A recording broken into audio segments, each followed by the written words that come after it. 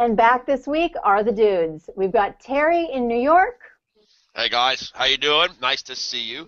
We've got Matt in California. Hello, everybody. We've got John in the UK. Hello, Token Brit in the pub. Hi. From the pub, Jake is broadcasting from Texas.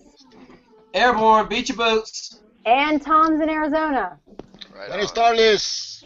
So, guys, how fun was it ruining Terry's vacation? That was a blast. It's really funny.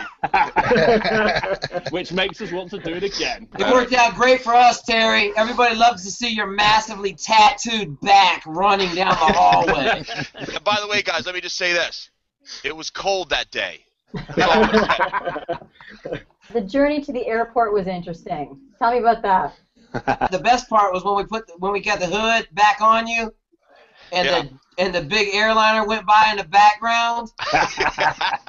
What were those people that I couldn't see, but what the heck they must have thought, like you guys rousted some like drug guy or something? Or what were they thinking? I don't know, but they had their faces plastered to the side of the airplane, and I was laughing because it just reminded me of how cool it was to do bad things.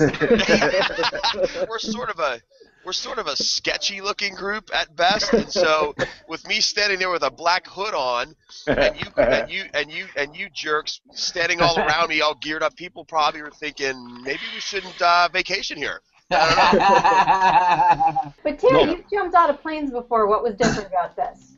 I had no guns, I had no rucksack, and I actually didn't know what I was landing in. I mean, I looked down, I saw it was water, but I didn't know. I had no orientation. Usually if we not usually, when I jump somewhere, whether it's free fall or static line, I know the drop zone. I at least know where I'm supposed to go. I didn't know where I was supposed to go. I just thought, all right, You're just supposed to go in the drink, Terry. That was it. You made the mark. The life raft, that was a pretty funny touch, but the life raft was a miserable night, man. I could not get warm. I couldn't get warm. Hardest place to survive, Terry. Yeah, how dangerous was that exactly? That was very dangerous. Yeah, I mean, you guys tell me. What did you think, man, when you dropped me down there? Were you worried? No, you weren't. I was genuinely worried about you once you got wet. We saw how wet you were with that wind whipping through there. That was bad. It was bad. Hey, Shap, I got a question for you. Did you use your helmet to bail the boat out? I used a liner. I took the steel pot off because if people can see, there was a steel pot, which is like the old World War II style in Vietnam, and it has a liner inside. The liner's made out of it's kind of plastic and weave in it, but this is actually a helmet liner right here. Yeah, there you go. Cameraman's diary said, I knew I was okay wearing a wetsuit, but Terry was going to be in major trouble. I don't know how he survived the night. Once the sun went down, it was the worst. Terry went into shock, shaking uncontrollably. The cold water was sucking the life out of both of us. The rocking of the boat continued to be paralyzing, and once we lost sight of the horizon, it was absolutely terrible. The worst. It was definitely bad, Terry, you don't have to sell me on how bad it was, because I couldn't watch the screen because I was getting seasick watching it. That's, by the way, here's another thing the audience may not know, that Jake Swag, been around the world, a Navy guy, a Navy SEAL. Jake actually has to always ride in the front seat because the bastard gets seasick. He gets car sick. It's awful. It's awful. And on some of those we've done some other boat stuff. Jake can look at me and he has that really weird burp where he goes like this. I'm like the wet one. I'm like, Jake, stick your face over the side of the other way. Anyway, it was pretty bad. It's the game, and I knew it would end good or bad in about 3 or 4 days. But that first night was that was humbling. All of us like to get some control over our destiny, and you have no control over your destiny when you're sitting in a little life raft at the mercy of the ocean. So that was it was kind of demoralizing because the wind wouldn't stop, the waves were just kicking my butt. And I was just like, man, at some point I just kind of gave up, curled up, and just hoped the next day wouldn't suck as bad. What is it that you do again, Terry? What do you mean? What do I do? You keep us free? Is that what do you do? I keep you free, and I kick ass for America. That's I wanted to make sure we all knew that again. Just want to make sure. Yeah. Again, Jake, you're welcome. Thank you, Terry. All right, so Terry, the high point may be when you're seeing land for the first time after being in that boat, trapped for an entire night. Talk about that.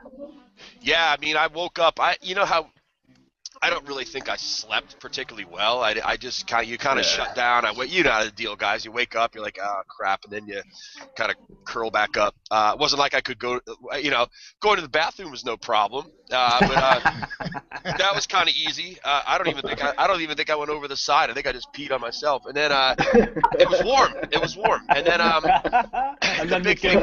Hey, don't waste any of that heat. First rule of SEAL training. Don't waste any of that heat. No, I just kind of let it surround me for a couple of minutes and thought, not so bad. I bet the cameraman liked that too. The little pool of pee. He's learning this now. Mike, by the way, I don't think I told Mike that. So he probably thought, oh man, we just hit a weird jellyfish patch or something. But it definitely was cool because I woke up and the sun was kind of coming up. And I thought, man, how long am I going to have to do this crap? And then I saw that little bit of land, and it worked out pretty good. I was so ready to get out of that damn boat, life raft, that I jumped out, and I was probably up to, I think, at the beginning, like chest deep water. And I'm like, F it, we're walking it in. But man, when I got on that beach and stood out of the water and just let the sun hit me, man, that was glorious. That really was a good moment. Yeah, the cameraman said that seeing land the next day was like a reprieve from a death sentence. Well, that's Mike being poetic, and he's probably right. It sure, I'll say this, it sure did feel good. It was probably because of all the pee in the life raft. He didn't He's even been drinking that since he left port. He didn't know. He never knew anything about it. But yeah, it's a good moment when you see. It's kind of like any sort of crappy military exercise when the sun comes up, you kind of are filled with a little bit of hope. Now, do you think you came closer to dehydration or hypothermia? What do you think was your biggest battle out there? I think, I know my vest said, I know my monitoring device said I was really close to hypothermia. I mean, we say 96.6. That's really not medical hypothermia. The reason we've decided in the game to say that is because it's close.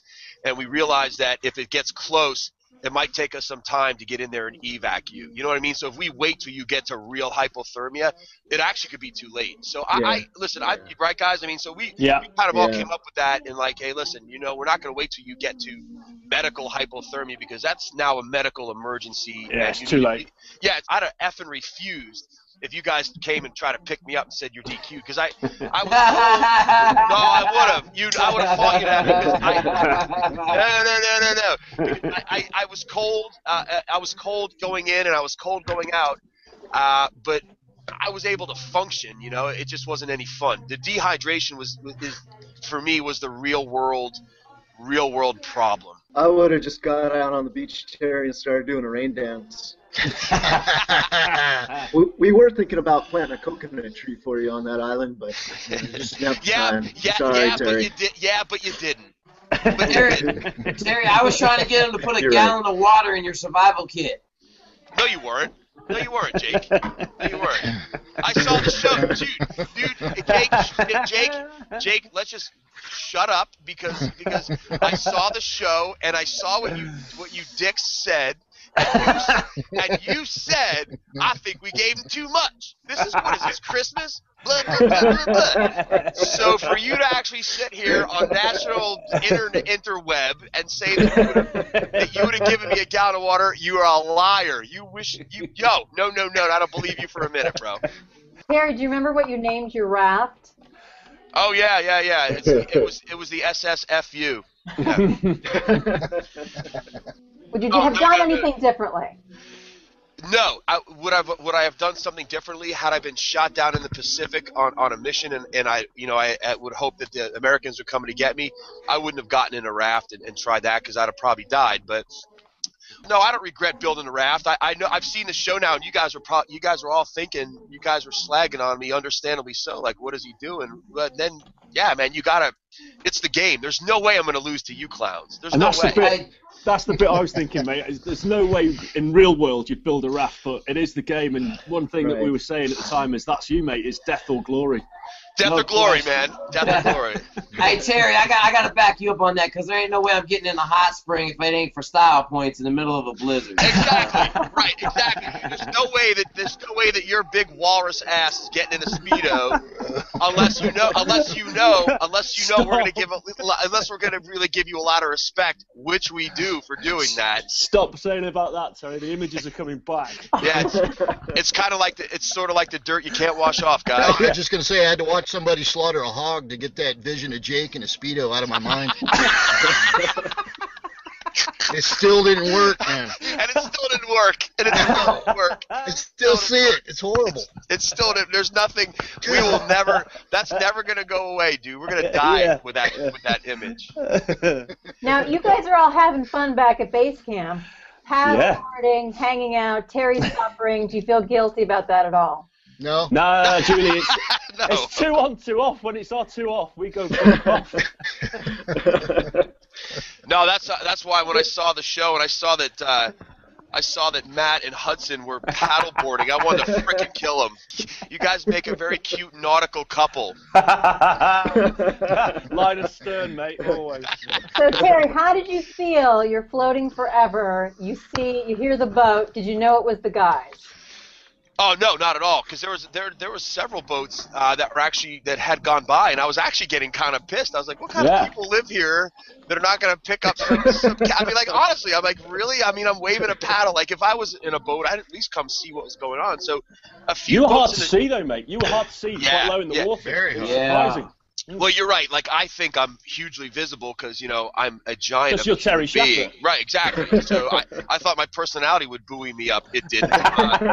It didn't stand up. But, yeah, man, the paddle I thought was very visible. So I was actually getting kind of pissed. I was like, this isn't going to work. No one's going to. And then all of a sudden, as they got closer, I heard Jake.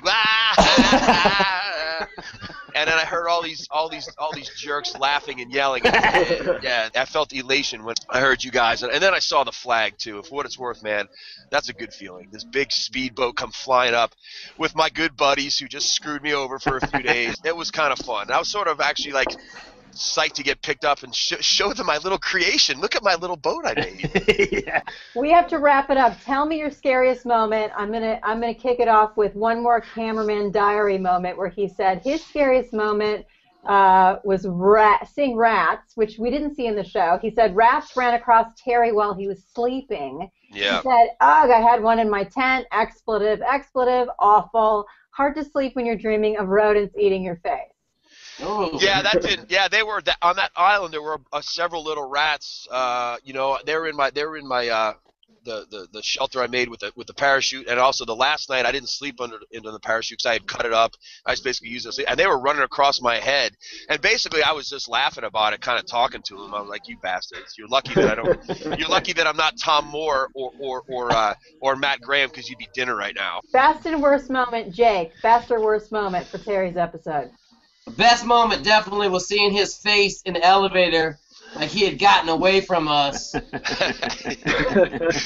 then the worst moment was having to look at his face, all shriveled up in the boat, getting ready to break down in hypothermia. So I didn't like that. But the best one was him thinking he got away, only to be in a trap. Yeah. Okay, John, yours.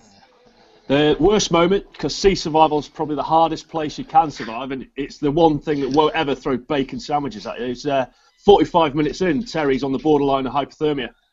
It just proves how fierce that place is. Best moment was the opposite when he set fire to the island. I love that. All right, Matt, how about yours? Best and worst? I think the worst moment was when he was falling out of the airplane and he said, "You guys suck." and yeah, that was my best moment too. Right on, man. Best moment was watching Terry exit the aircraft. It brought back memories from the old Airborne Brotherhood. I thought that was pretty cool. Airborne, pitch boots. My worst one was seeing poor Terry freezing to death at night. I really felt bad for him out there. Yeah. Sorry, we have to wrap it up, but we will pick it up from here next week when it's Matt's turn to be captured. I didn't make it, Julie. Tossed in the jungle in his flip-flops. Yeah, madman. And this is an episode we affectionately call Green Hell. That was a good one. That was a good one. Will he survive? Or will the jungle eat him alive? You'll have to watch and find out. Nice talking to you. Nice talking to all of you again. Julie, nice to talk to you. Yeah. I hate to say it, but I actually miss you dicks. Likewise. Thanks, you guys. Terry, Jake, Matt, John, Tom, everyone at Discovery, Animal Planet, High Noon. Watch a brand new episode of Dude, You're Screwed next week, Sunday, 10/9 Central, and find us afterward at discovery.com for another behind-the-scenes online chat with the dudes. I'm Julie Meitner Eagle, signing off. Hey, boys, I'll see you all later, okay, man? Nice one, lads. Yeah, see you boys. Have fun, man. Oi.